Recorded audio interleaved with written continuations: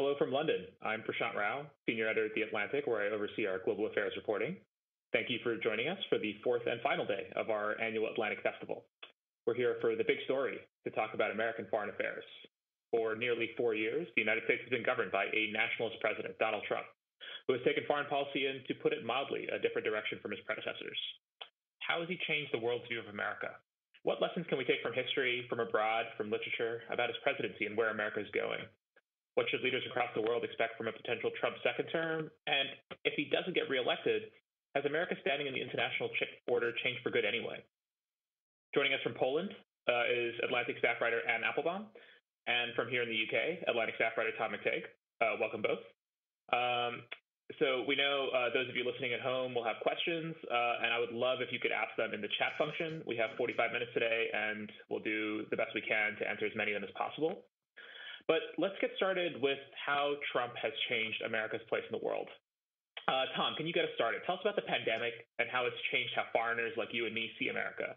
And also a little bit as well, you've written about this, about how so much of the concern is rooted in how he has changed the norms of American democracy, if not the actual laws. Yeah, I think that's right. There's a kind of there's the tangible and the intangible. There is sitting here, and you before the pandemic, America was known for all the things that we think about. There was an unfairness in its healthcare system, but it was also cutting edge. It was the best in the world at the really hard stuff, because it had the money, it had the expertise, it had the universities, it had the technical base. It had the economy that was there to support America in an emergency. So it was rated the number one, most prepared for a pandemic, with Britain actually sitting in number two. Now, what the pandemic's revealed is, well, that wasn't true, and that's a fundamental problem. So, I don't think we yet know exactly why Britain and America have fared so badly. It's something beyond just the leaders, but it reveals something at its core. And I think that is hard to unsee. Once you've seen that, it's very hard to unsee. So it's these intangible things. It's the America not being in certain places. Say the Greek-Turkish situation at the moment. I was speaking to somebody here in Europe who was saying previously the tensions there wouldn't have been allowed to get to this stage because America would have been there. I've been struck by the lack of American interest until very recently in the Irish situation between the UK and the EU. So there are all of these intangibles that I think are being picked up in Europe, a sense that America is no longer quite as interested in the world, and it's more interested in itself. And Anne, can you tell us a little bit as well, you've written about this, about the weakness, how Trump has kind of illustrated some of the weakness of America's institutions, whether it's the Republican Party, that was a focus of your cover story earlier this year, or other American institutions and democratic norms. So, one of the oddities of American foreign policy right now is that it really exists along two separate tracks. In some ways, American foreign policy continues to be exactly what it was and what it always was. Many of the same people doing some of the same things. We still have soldiers in Europe. So, we haven't abrogated the NATO treaty, and many of the kind of old ways in which America operated kind of continue to work like clockwork, the way that they always did. What Trump has done is he's added another layer on top of that, and that's really the layer of his personal friends and interests, and his interest, for example, in using his relationship with the president of Ukraine in order to get Ukraine to launch an illegal and unfounded investigation of his political opponent, or his, via his son-in-law, his personal relationship with the leader of Saudi Arabia, with whom he may also have some business interests in hotels and so on, in order to create a relationship there. And by adding this kind of world of nepotism, kleptocratic contacts, personal interests, family interests, sort of plonking it on top of the old U.S. foreign policy system, which was put there to promote the interests of America and promote America's alliances and so on. He's really shaken and confused American allies, because many of the values that Trump himself espouses or just simply illustrates in his personality and his way of doing are actually in direct contradiction to the values that the United States has promoted for the last 60 years. I mean, rule of law by itself is one of them. The absolute respect for the idea that justice is something that's independent from politics, at least as far as it can be, that there is such a thing as independent courts, that, for example, the U.S. president would never intervene in another country's judicial system in order to falsely investigate his opponent, but also in the way that Trump behaves at home. The sort of grotesque speed with which he and the Republican Party are seeking to replace the missing seat on the Supreme Court, even though they said exactly the opposite about replacing Supreme Courts in an election year 4 years ago. That shows that these are people who've abandoned an essential principle, which is that you deal with a situation in the same way, regardless of whose party interests are at stake. And losing that means that much of what the U.S. stood for, it stood for an idea about democracy, it stood for an idea of shared values. A lot of that has been really profoundly undermined, both by Trump's personal behavior and by the way it's impacted American foreign policy.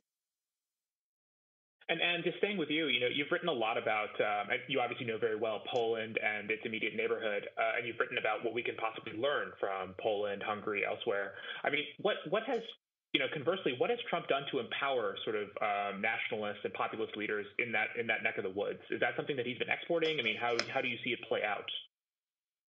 It's a tremendous amount. It's something I've been thinking about a lot, actually, in the run-up to the election, because I've been trying to think what a second term of Trump would mean, not just for this part of the world, but for elsewhere.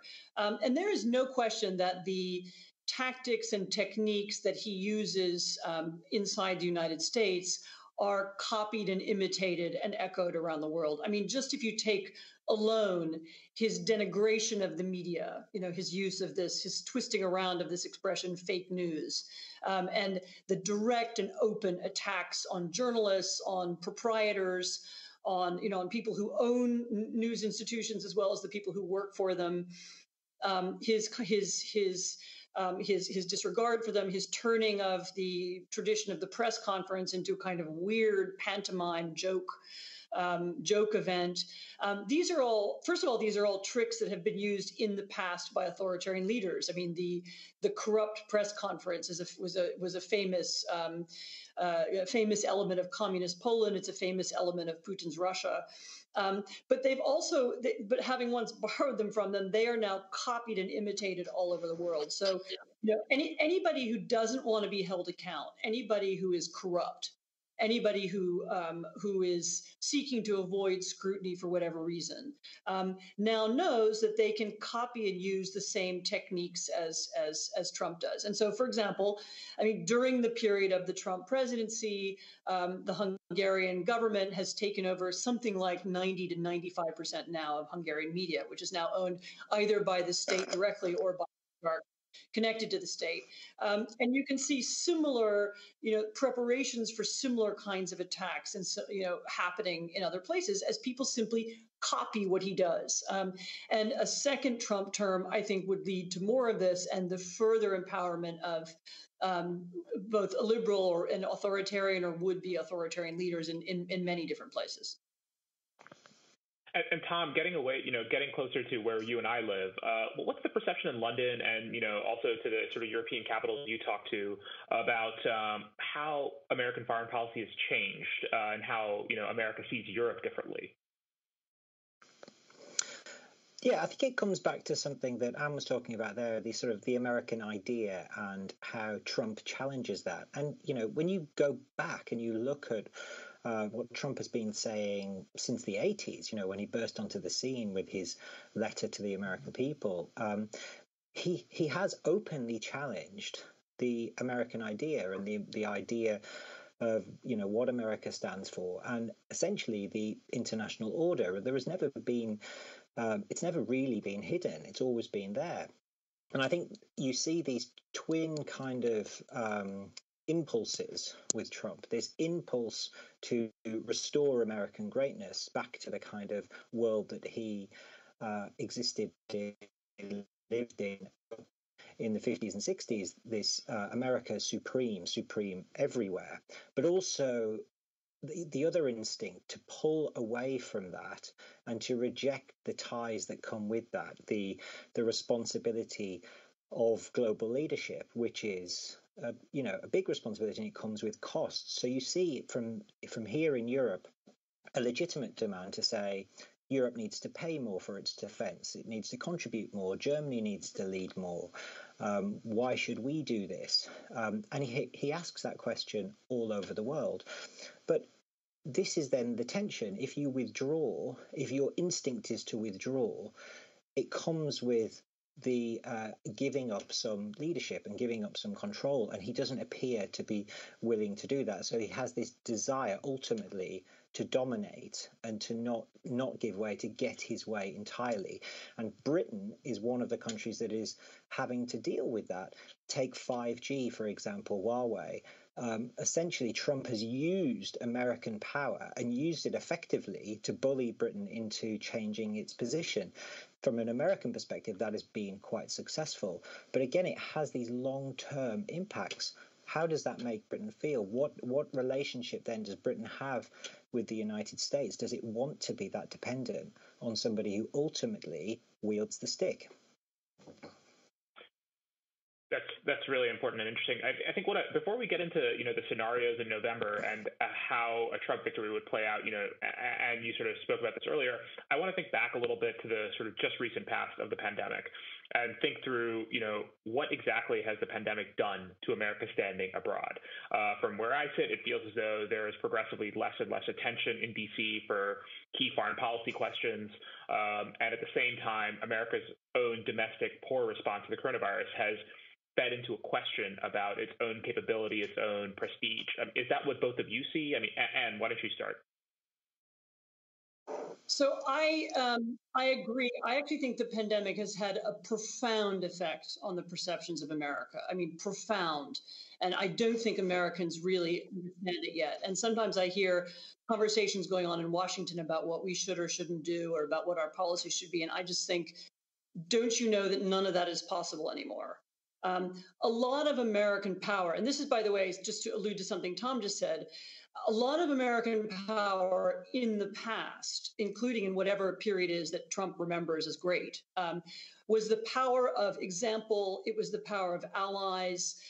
It was the power of values. America had something that seemed attractive to other people, and we were able to attract other powerful states into our orbit. Because of that, in addition to that, there were trade agreements and there were military alliances and so on. But fundamentally, we were powerful because people wanted to be like us and they admired us, or even if they didn't admire us, they still wanted to be like us. And that, I think, the pandemic is one. I would say it's a series of blows to that prestige, starting with maybe even Hurricane Katrina, going to the Iraq War, and now I think it's been a profound. People are shocked by the number of deaths in the United States, but also by the incompetence of Trump, the speech about bleach. The changing from one view to the other. Today we wear masks. The next day masks are a threat to our personal freedom. And all of that has made people think Americans are irresponsible. They are childish. They are, their science isn't as good as we thought it was. But also the system itself is perceived to have failed. It's not just that our, pandemic preparedness wasn't what we thought it was going to be. Actually, it turns out that Americans have no faith in their public health system. We have deep gaps between, most people and the bureaucracy. People weren't willing to take orders. They didn't believe what the government was telling them. I mean, these are the kinds of these problems. Lack of trust. Low social trust. These are the problems of much less developed countries, and it's why America looks at the moment, a lot more like Brazil than it does like Germany. And people see that, and they will say, right, well, is this a country with whom I feel in close contact with? Is this a country that shares my values? Is it one whose orbit I want to be in? I think people are going to be are going to feel that less and less. And Tom, do you want to follow up on that? I mean, how do you see this playing out? You've also, like Anne, written about this. I mean, where do you see this taking America in terms of how the pandemic has impacted both its own perception of itself and also Brits, for example, and others' perceptions of America? Yeah, I think Anne is really onto something with that sense of, hang on, everybody can see that America is not dealing with this better than Germany or better than most countries. And it's not just failing a little bit compared to these countries. It's failing enormously. As Anne says, it looks more like Brazil than Germany, but it's not just Germany, is it? It's, it's the Scandinavian countries, it's Japan, it's South Korea. There's been a sea change in which countries here are well governed, which countries do you aspire to look like? And at the moment, nobody is really aspiring to look like the United States, and I think that goes really deep into a culture, into sort of who do you look towards? Hey, come back to the to London and to Westminster, which I've covered for 10 years. You would have seen a caucus in the Conservative Party in particular, but also in the Labour Party, that would openly aspire to be American, to copy the best things from America, American wealth, American success, American universities, American dynamism, all of these things. Now, I don't believe that they've all gone. They clearly haven't, but you don't get that sense at the moment. It's a tiny minority at the moment who talk openly about America wanting to be like that. You get very few of them. Everything is looking towards Germany. That is that's the country that causes Britain this existential crisis of confidence at the moment. In the same way, I wonder whether it's happening in the United States. And then there's just this sense, ultimately, American supremacy post Cold War. America was running this liberal empire, and to some extent, is it too involved now with its own problems to be able to run that? And are the Europeans willing to get on the plane, go to Washington, and hand their petitions into the White House for defense questions, or what's happening in Afghanistan, what's happening in Syria, what's happening with the Iranian nuclear deal? Increasingly, you're seeing these tensions where you're seeing an E3, the European three in Europe, Germany, Britain, and France, working together in defiance of the United States. You're seeing Macron doing interviews in The Economist and the FT and others saying, hey, we need to learn the lessons of this. We need to protect ourselves. These are big changes. Now, they might not lead anywhere, but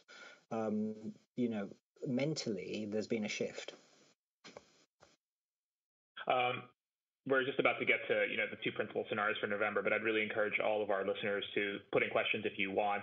If there's anything you want any of Anne or Tom to address, let's go into November. Now, Anne, you sort of flicked at this earlier. What are the scenarios you play out in your head if Trump wins re-election? Well, if I were you, I would start a little bit before that, because the really interesting is really the wrong word here. The really frightening and possibly impactful outcome is that Trump either wins by not very much or loses by not very much. Or in any case, there's a very long interregnum in which we don't know who is president of the United States, and which the United States descends, if not into chaos, because I don't believe that will happen, but at least into an interminable and unfixable dispute. about who the president is, and in which lawyers are used and possibly constitutional tactics that we haven't thought of in 100 years. There's a very brilliant, as you know, both of you know, there's a very brilliant Atlantic cover story that's just been published early, which goes through some of these things and points out that there's some real holes in the Constitution. There are some bits of it that haven't been tried in so long, if ever, that we don't know exactly how they would work if they were tested, if the president decides, for example, to stay on even though he's lost. He might try and seek a way to do that. In fact, he's been telling us that he will seek a way to do this. And that scenario will have, once again, a really profound and damaging impact on American status around the world, and also on the status of democracy and democracies more generally. So, and in fact, even if Joe Biden eventually becomes president, but if we have gone through a period like that, you will have a much weakened American impact around the world, whether we like it or not. And even a second Trump presidency, which is somehow questioned or challenged or undermined, also has the potential to be incredibly destabilizing simply because of the way it was chosen. But I'd love to hear what Tom thinks before we go on to either a Biden or a Trump presidency and what either one of those might mean. Yeah, Tom, go ahead. Yeah, I mean, I was scrolling through Twitter, as you do, earlier, and a friend of mine was just saying, a journalist, what happens in that scenario? What happens if Trump doesn't concede? What happens if one of the consequences of the pandemic or this wave of populism or whatever it is the end of American democracy? And I thought, well, no, that's not. That's over the top. That's not possible. But then you read the cover story or you watch the Trump press conference, and there's a question mark. And I think the very fact that there is a question mark is actually a story in itself. That's a problem. We've never asked that question before, and we're not asking it about Germany. We're not asking it about Japan. So it's another thing that starts to eat away at it. Now, there are clearly other scenarios where, Trump goes off if he loses and sets up his TV network and makes a fortune and does his deals in Moscow or Turkey or wherever it is that he wants to make money. And that's certainly a scenario, and Biden comes in and the transfer of power happens. But the question mark is a problem. So then let's get back to, the interregnum is obviously a nightmare scenario, as you rightly note, Anne. And then, so let's play out these two different worlds, one where Trump wins convincingly enough, and the polls don't seem to indicate this, but, it's a long time still to go. He wins convincingly enough that his victory is not in question. What are the kind of foreign policy questions that you are asking yourself? You sort of got at the question of is America and NATO in 4 years? Could ties possibly worsen with China? What else is on the table? So certainly NATO is on the table, whether not just a question of, will the U.S. leave troops in Europe, although I think that's an important question, but also the deeper question, if the Russians, for example, decided to test NATO, would we have in Washington the will and even the competence to respond? That would then become a question. That's one way. The possibility of a military or much, I want to be careful how I say this, but some kind of military conflict with China also can't be excluded. If at that point the Chinese decided that the United States was weak enough and badly run enough that this would give them their moment, for example, to reassert control over Taiwan. I'm just making up this scenario. I'm not saying that it would happen, but we would have a Washington that was weak, unpredictable, badly run, incompetent. Think about who would be what kinds of people would be working in a second Trump administration. I mean, we wouldn't have James Mattis, we wouldn't have experienced people. We would have, we would have people who are attracted to the chaos of the Trump administration and looking to make careers in it. And I think a lot of American adversaries would see that moment and would very much want to take advantage of it. At the same time, as I said, our role as leader of the democratic world would be questioned. Democracy itself would come under greater challenge, I think, in Europe, in other parts of the world as well. And the very idea that there is such a thing as a democratic camp that's capable of working together might begin to fracture. I mean, one of the odd things that I also think would happen, and you can decide whether you think this is good or bad, you could very well, by contrast, have a kind of EU consolidation. As Europeans say to themselves, finally, well, that's it. We can't rely on the Americans anymore. And you could have the EU finally unifying itself in terms of foreign policy and security around an anti-American theme. We are the non-America, we're the non-Americans, and we're going to define ourselves that way. And that's not impossible. And so the idea that there were then there was no longer a West of any kind, and instead there were Europe and America who were at odds with one another in whether constant trade wars or cultural conflicts or whatever. That's another real possibility. And Tom, that's actually just following on from what Anne just said. This is something, you've talked about a little bit, right? Is this idea of a break between Britain and America or Europe and America and no longer having a unitary West. I mean, what, along with that or any other issues, are you thinking about as a potential consequence of a Trump second term? Yeah, it was, as Anne was talking there, it was making me think about, the breakup of the Roman Empire. It splits into the East and West, and it maintains a kind of semblance of friendship. But ultimately, it's pulling in two different directions. It just got too big to govern from one seat and too riven internally. And you can kind of see that with the West, and particularly if there's a Trump victory.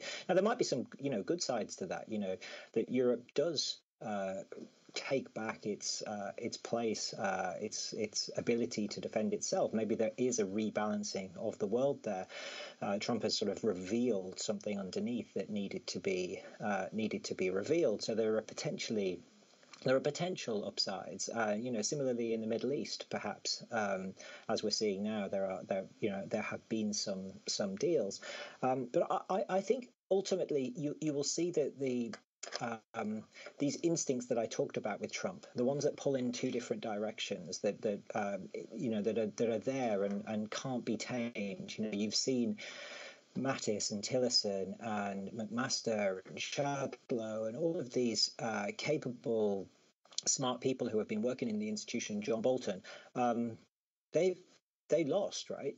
Trump won. Trump took their national security strategies and took their speeches, and essentially he didn't stop being himself. He carried on tweeting what he really thinks, which is that Russia should be back into the G7, or that why do we care about what's happening in Estonia, or what's in it for us to be fighting in Iraq or Afghanistan. So I suspect what you'll see is a continuation, unshackled, of the instinct to dominate, the instinct to get everything you want in a negotiation, which has seen every multilateral deal collapse, whether it's Paris, whether it's the nuclear arms treaties, whether it's the Iranian nuclear deal.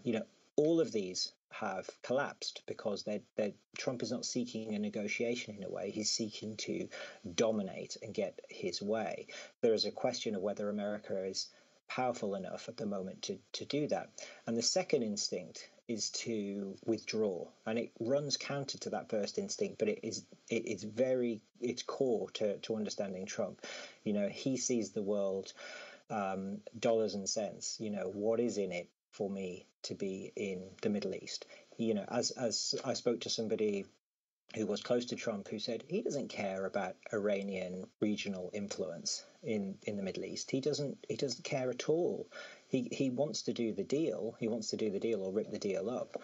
But he doesn't care about any of these things. He doesn't care about great strategic power rivalry with China. He wants to do a deal that can get him. He wanted to do a deal that could get him elected. So I think you will see that instinct come out as well. You'll see him probably start to pull back and start removing those chess pieces that Anne talked about that haven't really moved. Troops in Eastern Europe, troops in Afghanistan. He's wanted to pull out. He's wanted to change these things. Surely in a second term, there would be much, much more pressure to do that. So the next question is actually also comes from a listener, Sandra Hallstrom, and it speaks to something we wanted to discuss anyway, which is let's talk about a potential landslide Biden victory, in which it's also, to avoid the notion of interregnum, that he is a clear enough victor that he takes office and comes in. Can what has been done by Trump be undone? And if so, how would we go about doing that? And why don't you lead off? All right. So you're a little garbled, but I think the question is about Biden. And he wins in a clear way, and particularly if he wins in the Senate. If he becomes president, he will immediately be confronted with the worst economic and medical crisis in modern American history. And that will take up all of his time. He will also be confronted with a profoundly divided and angry nation in which there will be some people, whatever happens, there will be some people so disappointed with his victory that they are willing to fight in the streets with other people. I mean, we know that's going to happen. And so it will be a moment of enormous domestic crisis, and not one where you can expect the United States to be sort of outwardly looking. But there's a deeper problem. I mean, one of the things I'm most worried about with Biden is that he is surrounded by a lot of people, some of whom will be tempted to want to kind of pretend it all never happened. Let's just go back to where we were 4 years ago. We'll just fight mantras about the West and NATO and how we're all getting along, really, and it's going to be all fine. And if he does that, that has also a potential for, maybe not for disaster, but for not working. People, even if Biden wins, and even if he wins in a landslide, there is still a lot of distrust for the United States out there.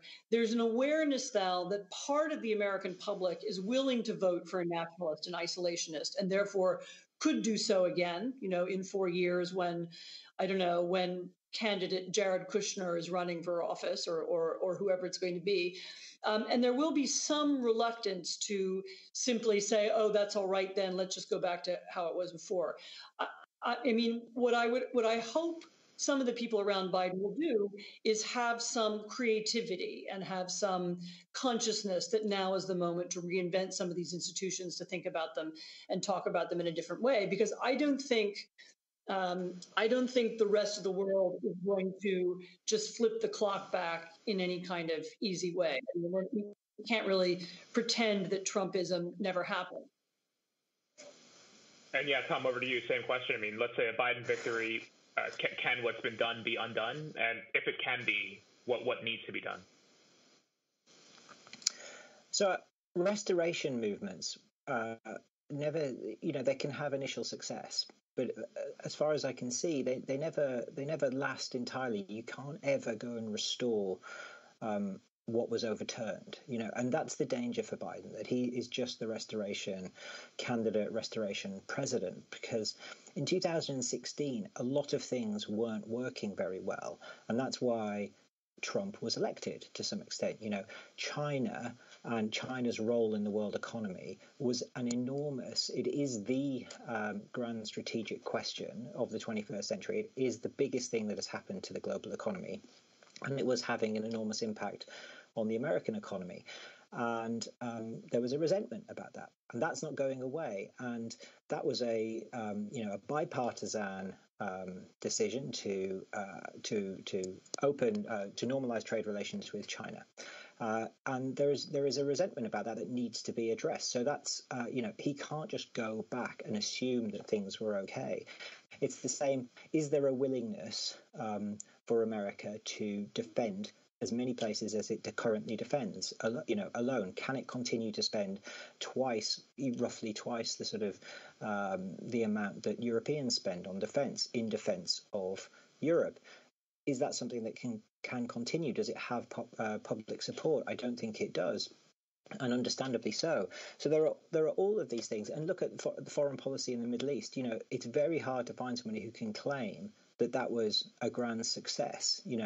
In 2016, America was bogged down in a lot of places in the Middle East and had been for a long time. It's getting up to 20 years now since the beginning of the Afghan war, and there is no way out.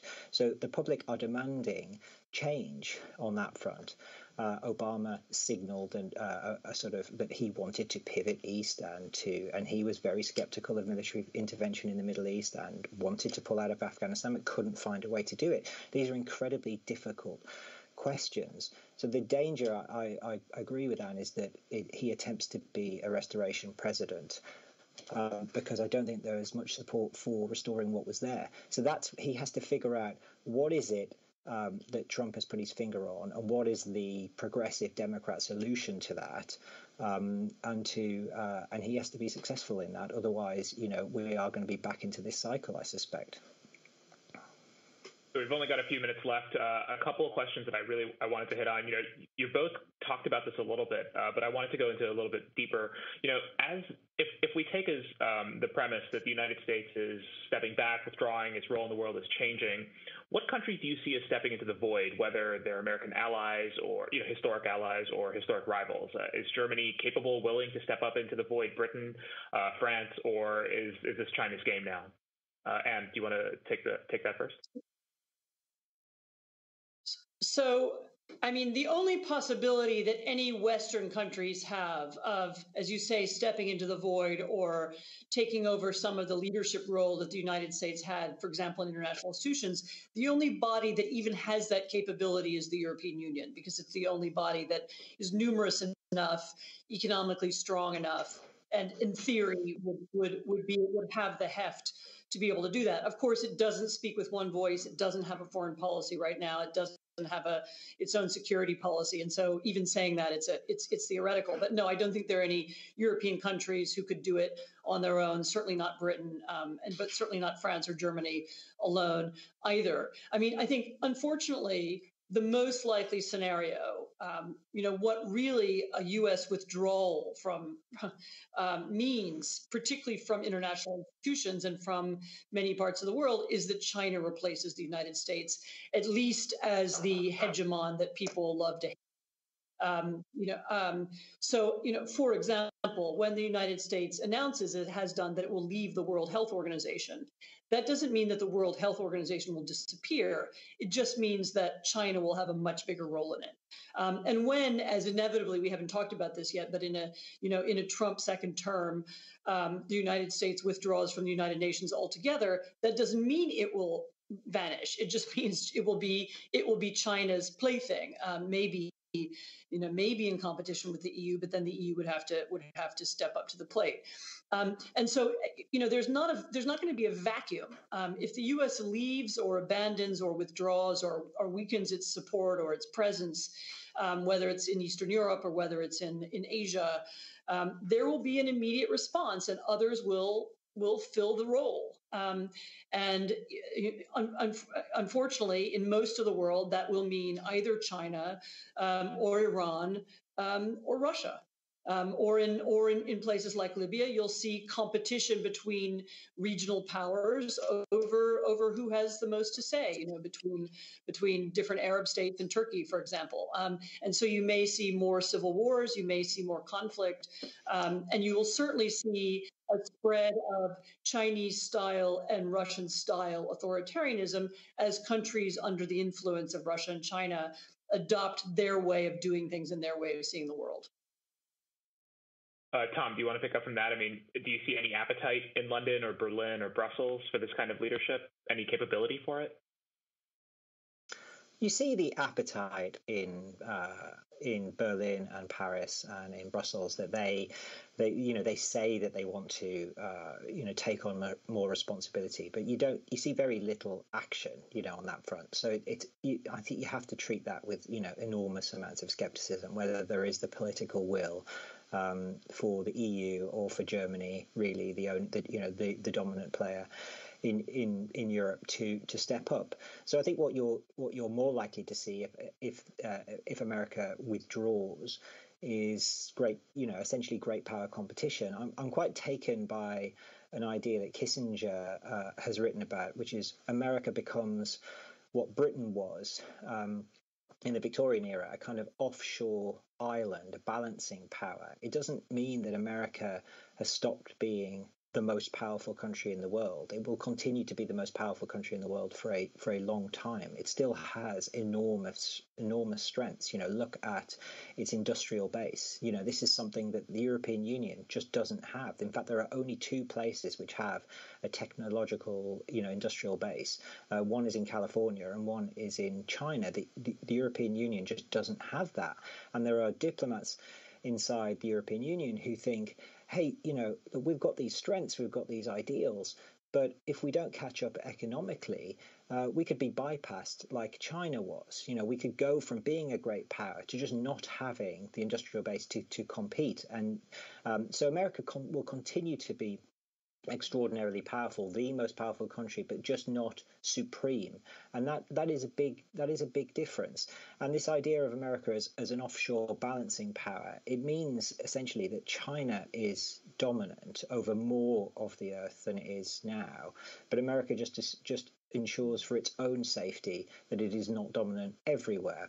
That is a completely revolutionized world. It's completely different to what we have now, which is the United States guaranteeing all of Europe's freedom, as well as much of East Asia. So it's a completely different world we're heading into if that's where we're going. But it doesn't. You won't necessarily feel it day to day. I think that's another thing to sort of make that point. It doesn't mean that everyone in America is suddenly going to become impoverished. That's not what we're talking about. But it is a grand change.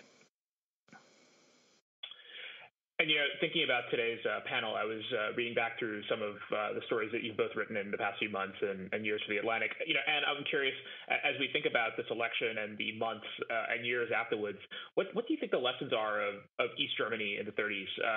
What should we be thinking about as we go forward, or Poland, from your time there and from the past 20 years? What should we be expecting from how America changes? What are the signs we should be looking for? But yeah, I'm not sure what you mean. There was no East Germany in the 30s. I mean, I assume you mean the 40s. Oh, sorry. I'm sorry. Yeah. I was thrown by that for a second.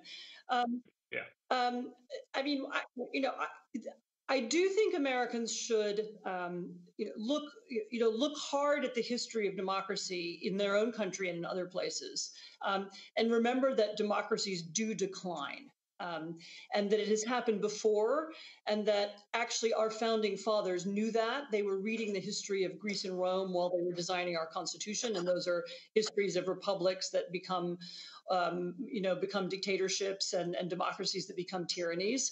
And they were aware of that, and they understood it. And I worry that in our time, both in Europe and in the United States, we have forgotten that this is a possibility, and that without major efforts at reform, without changes to the way this political system works, without deeper changes in thinking about the United States and its relationship to the rest of the world, the United States is also in danger of experiencing these kinds of declines. There's nothing unique or special about America in that sense. Every political system will eventually fail.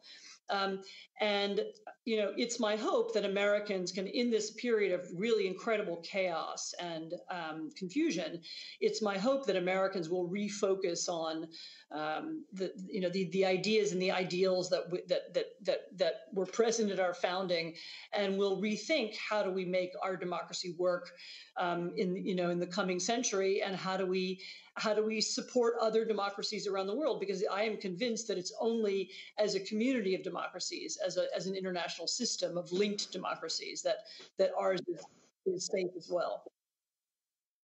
Tom, we don't have a lot of time, so just quickly, you wrote recently about how Churchill in '46 gave this speech in Missouri. The quote that I keep thinking about is, Churchill telling an American audience, "If you look around you, you must feel not only the sense of duty done, but also you must feel anxiety, lest you fall below the level of achievement."